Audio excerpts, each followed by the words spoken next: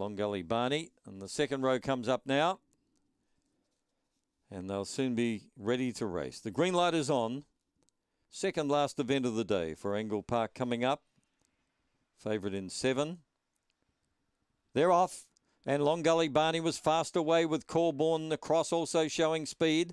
Next on the inside, Dynamically. Long Gully Boy is out wider. Then Resolutely, and Akajet was last. Long Gully Barney can't quite get to the front. Going with him is Corborn Cross. Now Barney gets to the lead. Joining in Dynamically, and Long Gully Boy is charging home. Long Gully Barney clear. Wins 2 lengths to Long Gully Boy, who flew. Then Corborn Cross. Further back was Dynamically, Resolutely, and Akajet.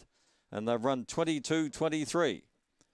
Well, it took Barney a while to get to the front, but he kept at it. 9.95 early, 12.28 coming home for a 22-23. He won comfortably. The second dog charged at the end, Long Gully Boy. 7-8-1-2. 7-8-1-2 are official. Long Gully Barney.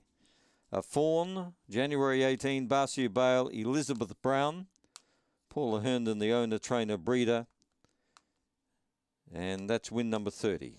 Terrific effort by the old fella. Long Gully Boy was second. Actually, he's a year older, Long Gully Boy. He's been around a while.